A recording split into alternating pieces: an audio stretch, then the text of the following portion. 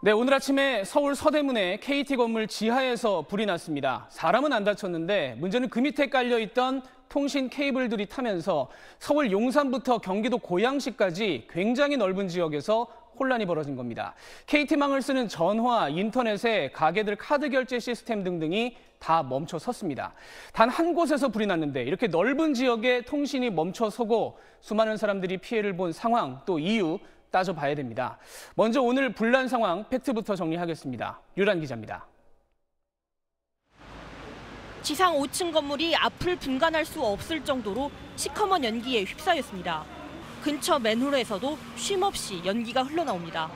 오늘 오전 11시 10분쯤 서울 서대문구 충정로 KT 아현국사 건물 지하에서 불이 났습니다.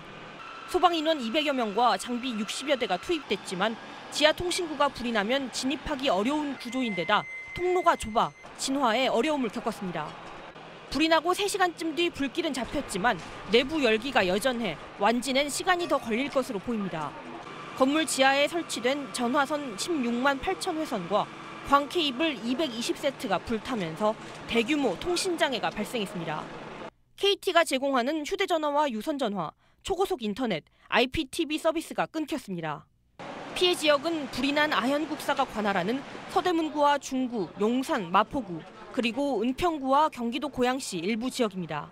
소방당국은 건물 지하 통신실에서 불이 시작된 것으로 보고 화재 원인을 조사 중입니다. 이 건물 지하로 진입해서 이 통신구 자체에다 bom을 쏘기 시작했어요. 그래서 초진이 된 상태고요. 더 이상의 화재 우려는 없다고 판단됩니다. 소방당국은 화재 발생 장소가 통신 케이블만 설치된 곳으로 사람이 상주하지 않아 인명피해는 없었다고 밝혔습니다.